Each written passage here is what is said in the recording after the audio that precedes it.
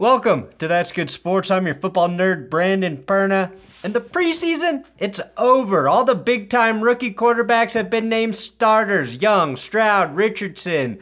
No sitting behind the seasoned vets that those teams don't really have. While that may not be big news today, I want to break down who I think the biggest winners and losers of the NFL preseason were as it concludes and as we brace for real football September 7th. Or as I think of it, the day Jesus invented America. Let's roll! Wait, that's good sports!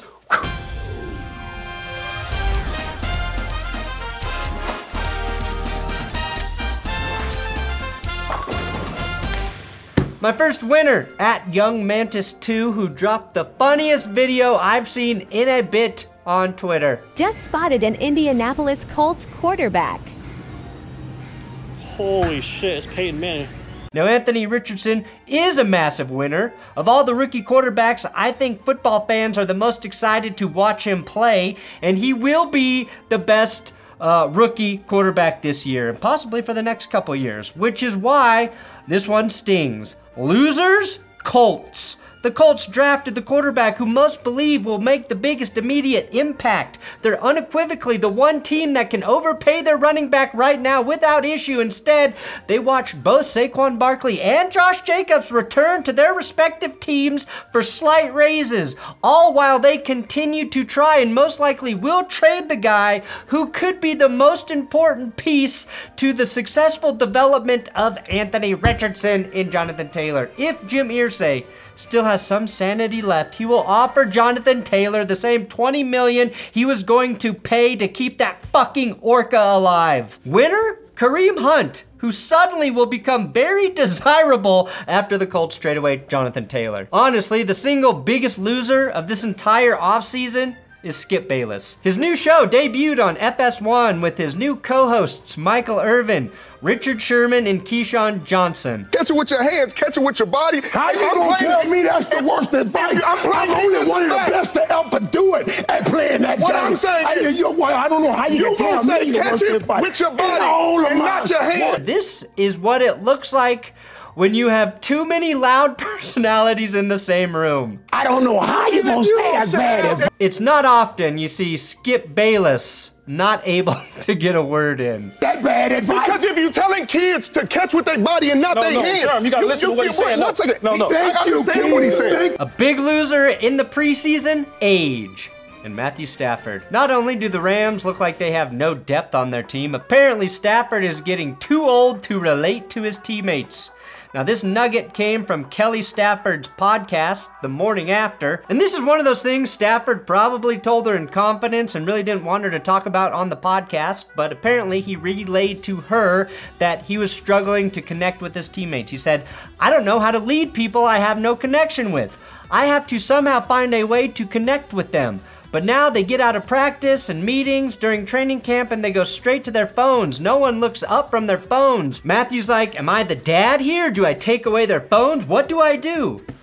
Well, Matt, have you tried offering them drugs and alcohol? That's how adults make friends. Anyway, the worst part for Stafford is that when he asked rookie quarterback Stetson Bennett for advice about connecting with younger players, Stetson said, "I don't know, dude. I was helping tear down the Berlin Wall when you were a baby." Winner? Aaron Rodgers, who is older than Matthew Stafford and also seems to have no trouble connecting with the youth. He tossed this vintage Aaron Rodgers touchdown to Garrett Wilson in Rodgers' first preseason action in several years. Now, Rodgers has been like a wise sage since landing with the Jets. I'm starting to buy into it, and the Jets are probably ready to kick some serious ass this season.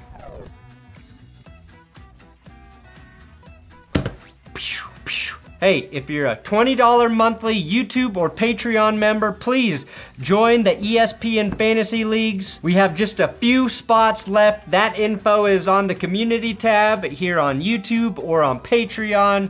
The drafts start Friday and this Saturday. And if you're giving me $20 a month and you're not playing in one of the fantasy leagues, why?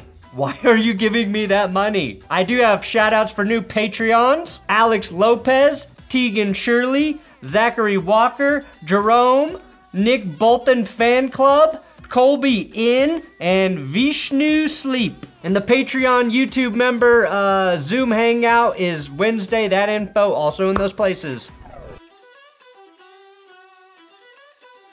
Winners? My Denver Broncos. A team that looked just a little bit better every single week through preseason. Russell Wilson was pulled early in week 2 because he and the offense were clicking.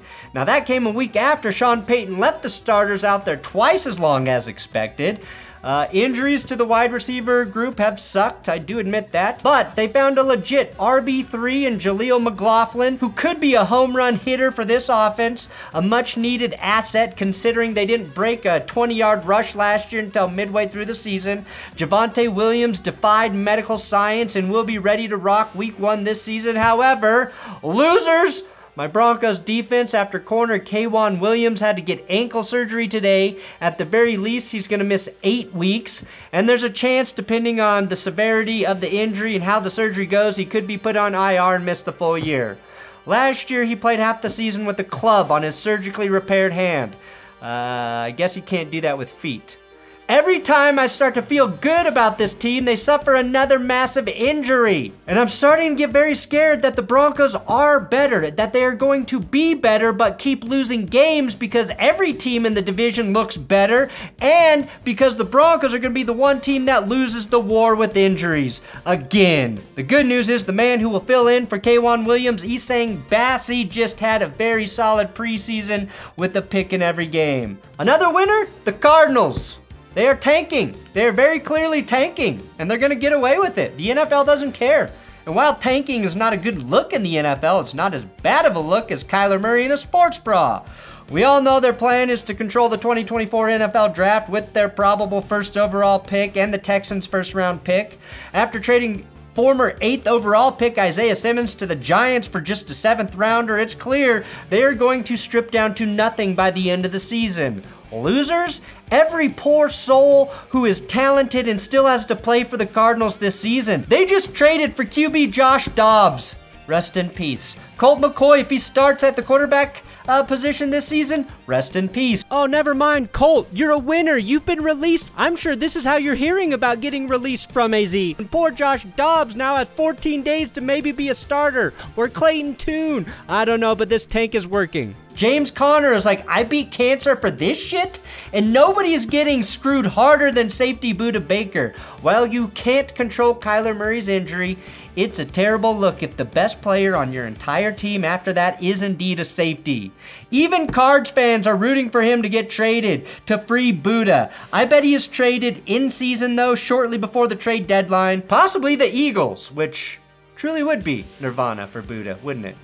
Watching all of this happen, why on earth would Kyler Murray make any effort to return this season? Another winner, Jordan Love.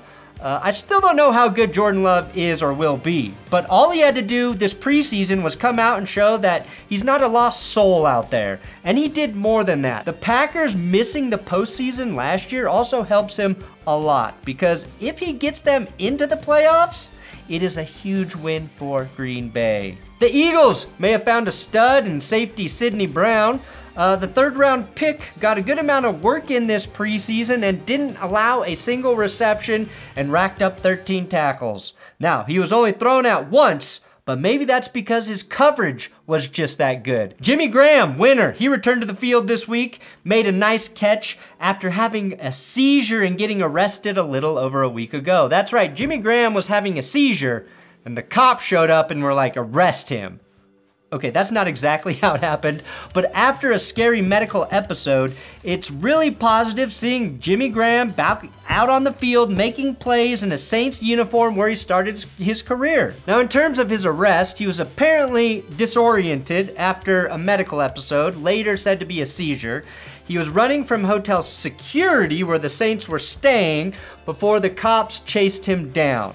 Seizure or not, whichever cop caught Jimmy Graham needs a raise. Loser?